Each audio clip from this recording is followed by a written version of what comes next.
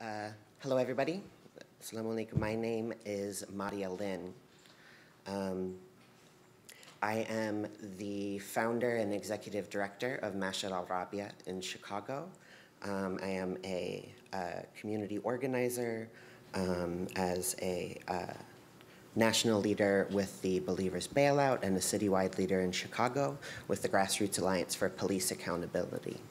I have about 15 years of experience in the field as an activist, as an advocate, as a community organizer, and I've spent the last 5 of those years working especially within radically inclusive Muslim spaces, being LGBT affirming and women-centered, and in police accountability and prison abolition work, primarily within the greater Muslim community. I'm going to be talking about radical accessibility, which is an organizing strategy that we've developed over the years in trying to build a community that doesn't leave anyone behind. And so radical accessibility is a theory of organizing that centers the elimination of any and all barriers to the equal rights, agency, and freedom of movement for all people. And this begins with a radically accessible movement, with making our own communities and movements and events accessible. And it ends with using those strategies to create a radically accessible world. Now, to open, I can tell you a bit about what Masjid al-Rabia is and what we do. Up on the screen, I have a picture of the Masjid al-Rabia logo, which was made by For the People's Artist Collective in Chicago. We are a women-led, LGBT-affirming, radically inclusive, and pluralist mosque based in Chicago, Illinois. We have a prison ministry that encompasses more than 500 LGBT Muslims in prisons and jails and detention centers across the United States. If we include free world volunteers and participants and organizers, that congregation goes to over 1,000 people. We recently opened an office in downtown Chicago to be the first women-centered mosque in the Americas to open an independent location, and the only transgender mosque in the Western Hemisphere. Please prove me wrong. Someone prove me wrong on that one. And we have gone through a significant growth over the last 2 years since we opened our doors in 2016 as a prayer space operating out of a church basement. And over the last 2 years, we have grown into a prison ministry with over 500 people on the inside, hosting prayers every week, to hosting community events across the city, developing national partnerships to create programming and advocacy and emotional support for LGBT Muslim youth.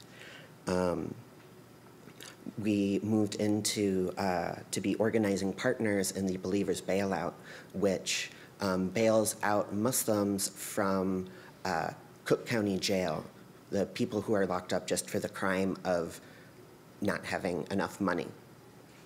And now we are beginning to expand that conversation with the Believers Bailout from a local one to a national one as we go through that expansion. Our mission is to foster in an Islam that leaves no one behind.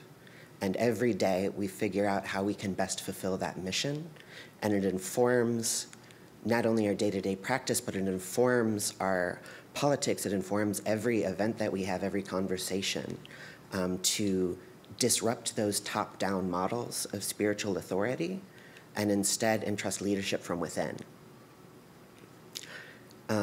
Something that is, I find, unique to faith-based organizing, especially faith-based organizing that is heavily informed by social justice movements, is that there is an urgency to the work, because for me, Islam is the most important thing in my life. And the thought that there are other Muslims in the world who do not have access to the faith, who are pushed out of their communities, who are marginalized just because of who they are or where they are, is completely unacceptable. Because if this is the truth of the world, then to deny it to someone is a cruelty that could not be endured. And so that has informed our organizing strategies, which into the secular organizing world, it means we come from a reminder that this work is life and death. It's something that is far more apparent to the people in this room, that disability justice is not a concept, it is not a thought experiment, it is not an academic subject, it is life or death, it is our lives and our deaths. And we need people to acknowledge that every movement is life and death, that social justice work, that a movement towards a radically inclusive world is a matter of saving lives every day, or working to prevent people from dying. And so we strive to build a radically inclusive movement because to create a space where not everyone is, where it is not accessible to every person, if there is not a recognition of the agency and freedom of movement of all people within your community, then it is not a just movement. It is not a just organization. It is if your space is not intentionally trying to take down these barriers and create safer spaces for everyone in your community, then it is a moral and ethical failing as much as it is a organizational failing. And so when we talk about creating a radically inclusive movement, we look at the way that things are set up right now and the way that they could be or should be. The model that most organizations use now in organizing is what they call retrofitting accessibility. When you retrofit a building, you're trying to change it to make it more accessible. And so the way that that movements tend to work right now is they attempt to work within the system to modify currently existing structures to make them accessible. It's taking every building in a city that only has stairs and installing an elevator or a ramp where the architect didn't intend it. And this method of organizing, this method of creating accessibility will fail necessarily. It does not work. And so we strive towards revolutionary accessibility, where we work from the ground up with accessibility as the foundation from which every other aspect of the organization and every other aspect of the movement is born from.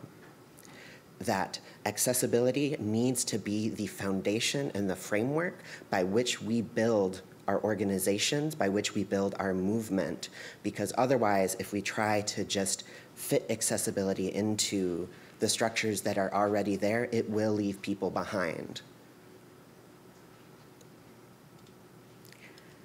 And so you have to ask yourself that this is not just about accessibility for people with disabilities or accessibility for people with certain disabilities. There is a need to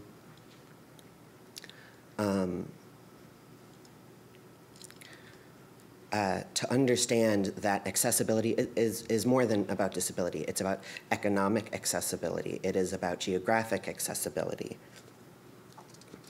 It's about academic accessibility. It's a matter of asking who is not in the room or who is not on the way. And you have to ask who isn't in the room, you have to ask why.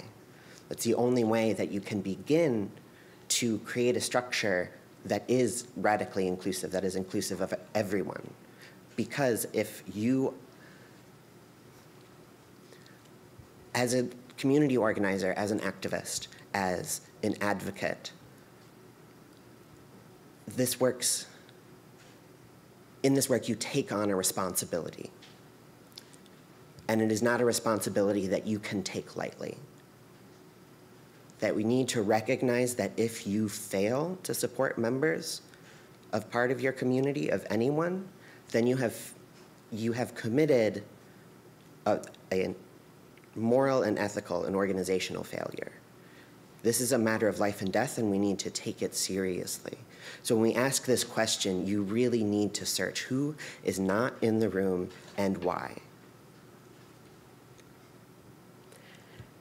The radical accessibility and radically inclusive strategies are about the elimination of any and all barriers within our movements.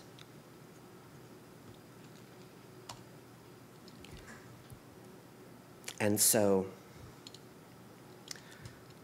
as we build these radically inclusive movements that are inclusive of everyone, I can speak about the work that we do in Masjid al-Rabia as we show up every day and try to create a Muslim community that is non-hierarchical, that disrupts the top-down models of spiritual authority, that is pluralist rather than declaring a particular theology, as we build a Muslim movement that does not leave anyone behind, and practice an Islam that is radically inclusive and radically accessible.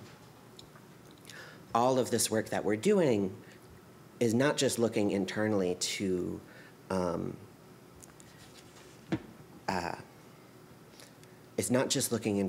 make sure that our movement is morally and ethically sound and accessible and inclusive. It's also about looking towards a radically inclusive world. Because what this is really about, what radical accessibility is, as a theory is about, is making our movements, our communities stronger and more effective and truly inclusive, to include everyone, to not leave anybody behind, because we want to create a better world in which nobody is left behind.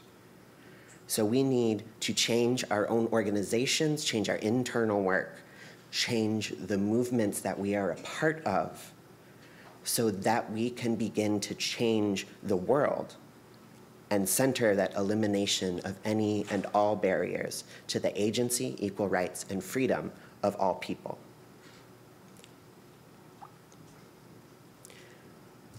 So, through a framework of radical accessibility, disability justice is necessarily a prison abolitionist perspective. It is necessarily anti-fascist, calls for open borders, dismantling of police, prison abolition. It is a call for free and comprehensive health care, including mental health care, and it is a call for basic income, eliminating barriers to access, to freedom of movement, to the rights and agency and dignity of all people. It is a global movement. It is not just within our communities. It's not just making the building next door accessible so you can get in, or even just if people that look like you or are in your community can get in. It is about creating a better world that is safer and accessible and inclusive for all people. That this cannot end with ourselves. It cannot end with our organization. It cannot end with our town. It cannot end with our state. It cannot end with our country. It cannot end with our language. It cannot end until we have fostered in a world that doesn't leave any of our siblings behind. Now, that's everything I have prepared to say. That's the soapboxing that I got done with. The way that we do things at Masjid al-Rabia is that everything we do is working to disrupt the top-down model of spiritual authority, and the ways in which leadership turns out looking like one person standing at the front of the room while everyone else faces the other direction, and the person says this is this and that is that, exactly what's been happening in the last 20 minutes. And so the way that we lead our programming, our events, everything that we do is informed in a community-led endeavor, where instead of looking to leadership in the front of the room, we entrust leadership from within and promote leadership within each other and from within. So I would like to open up to have some discussion here or questions. I can act as a resource. If you're moved to say something, please do. I know it takes a minute sometimes to work up, so there will be like a brief silence, and that is perfectly okay. That's good. That if you have any questions, if you have statements, ideas, please let me know, or let us know.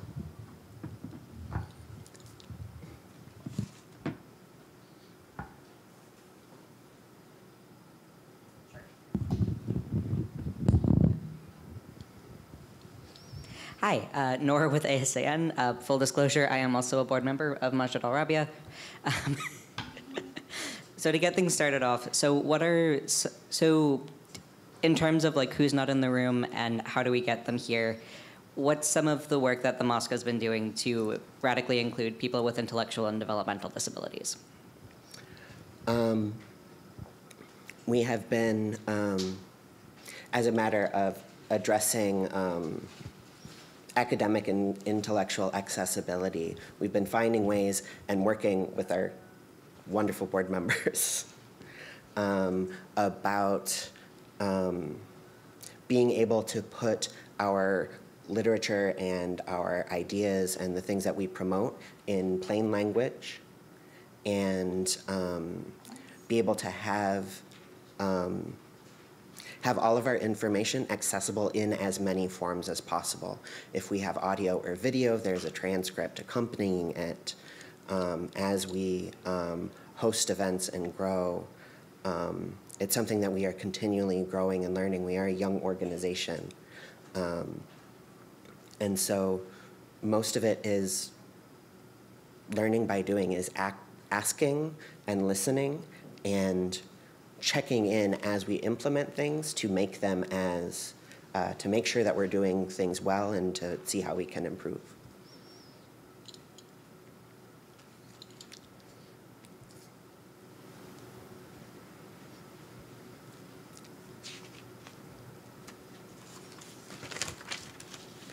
Any, yes?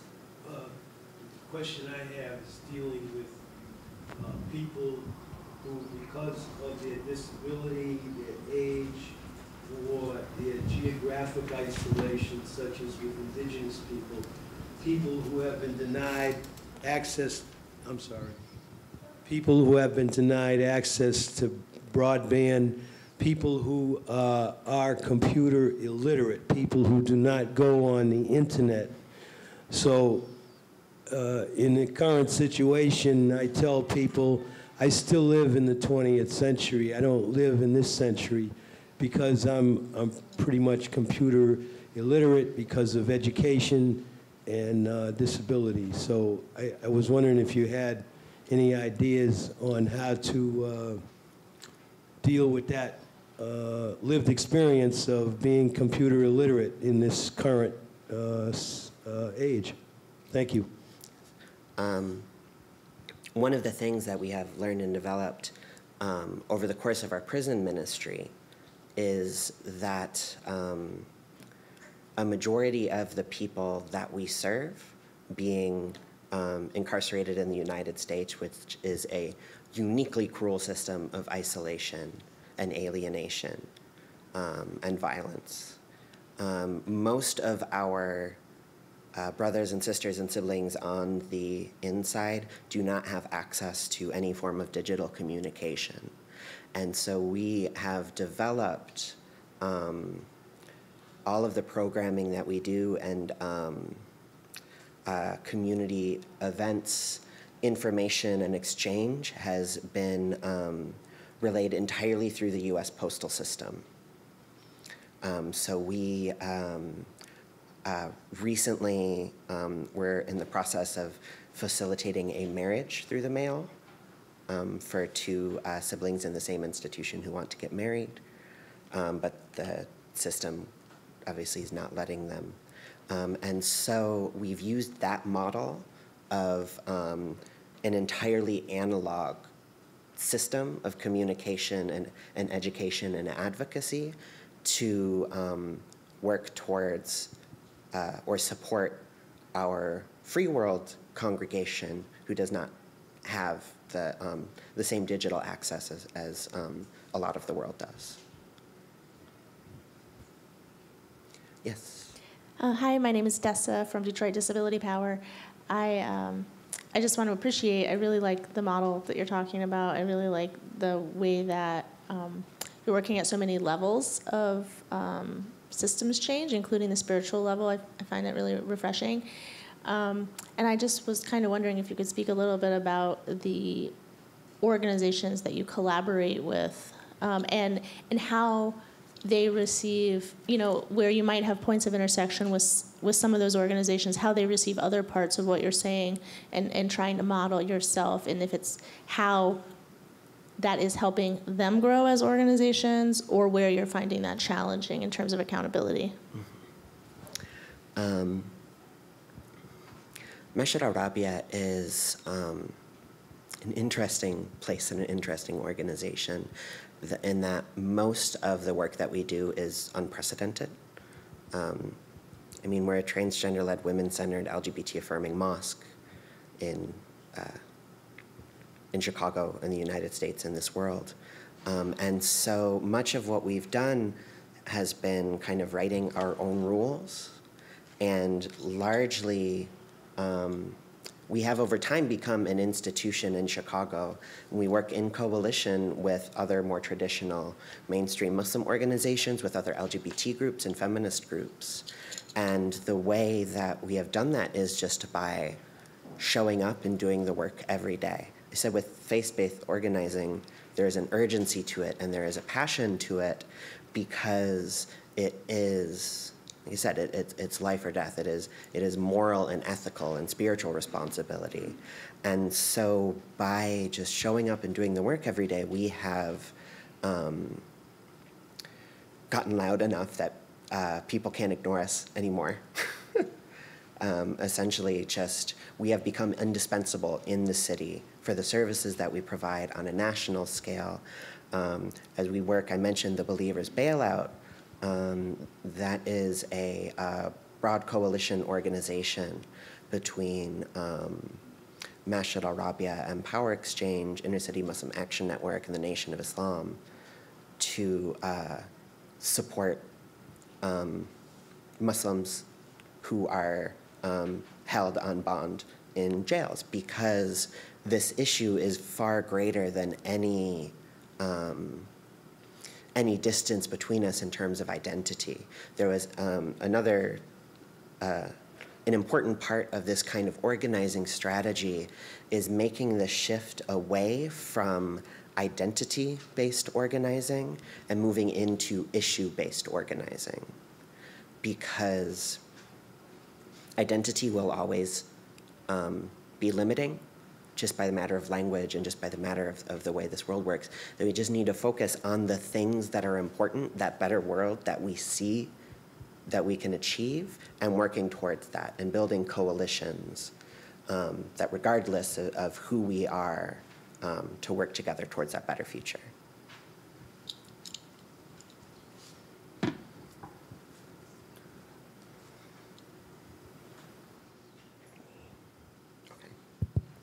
Is on? Yes. I got good morning. My name is Timotheus Gordon, and I'm an autistic self-advocate from the Chicagoland area.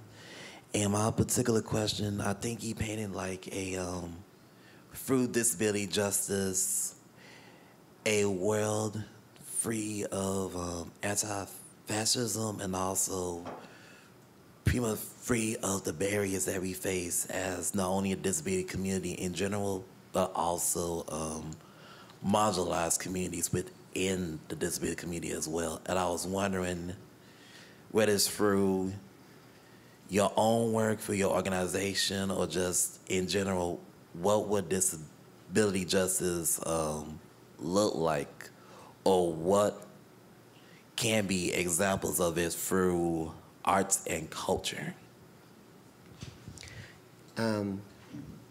Yeah, thank you for bringing that up, because that's another really important part of the movement building is having that intersectional approach to who is not in the room, that it's not just a physical question of who isn't here, and it's not just an economic one, but it's one of history and power and being in a country and a world that's steeped in white supremacy and anti-blackness, and understanding how to how to confront it, and also how to build a movement that not only addresses it, but is actively resisting against those power structures. That resisting a patriarchal Muslim world and these like cisgender heterosexual male power structures. It's not just about those men not being leaders anymore. It's about empowering women and empowering LGBT people and gender nonconforming people to empower coming into our own leadership, and to empower one another to come into leadership despite the systemic barriers that are there. It starts with naming it, and it starts with asking questions, and again, listening, continuing to check in, and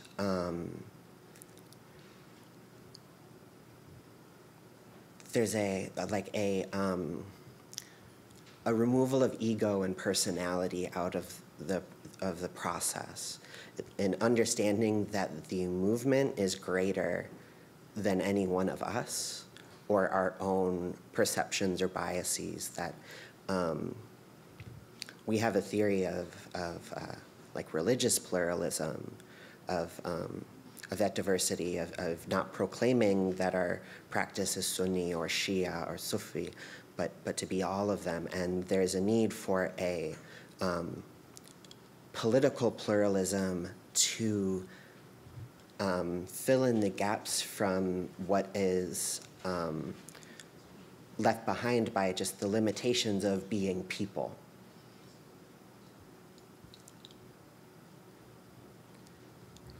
I have a question about police. So there are many Muslim police officers, and I think they're wonderful. How would we deal with that information? I'm in New York, but this is true across the country. I think that starts with recognizing that the narrative of good cops and a few bad apples, or knowing people that are good, and that narrative is broken, because it's not about a system of individuals.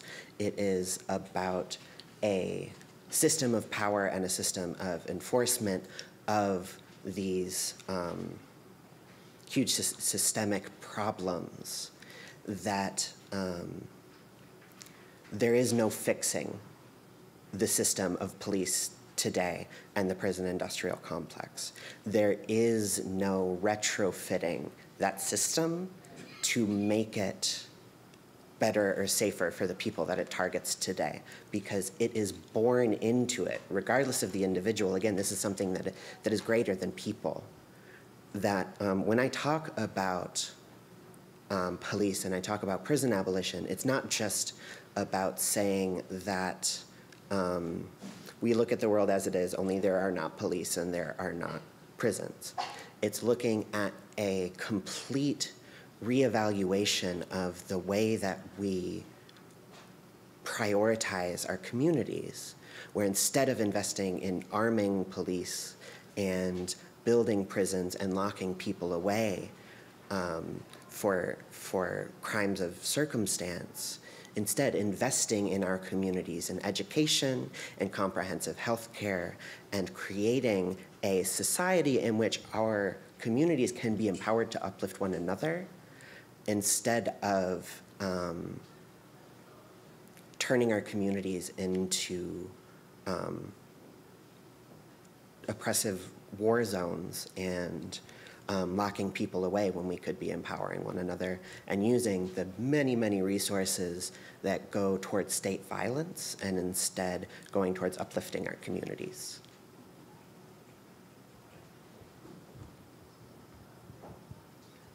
And I've got 5 or so minutes. I think if my, yeah.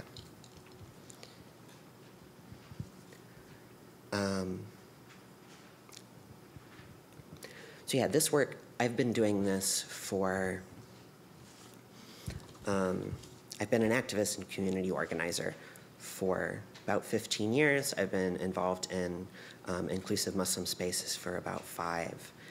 And I think one of the important things to remember as we move out of this room, as we think about employing these concepts to, is to understand that we as people and as movements are always growing and always developing and always getting better. If we make the commitment to get better, if we make the commitment to not go back on our communities, to not sell members of our communities short, but it takes a daily commitment. It takes every moment, every action that you do has to be intentional, because if you let yourself fall passively into other situations, then power takes over.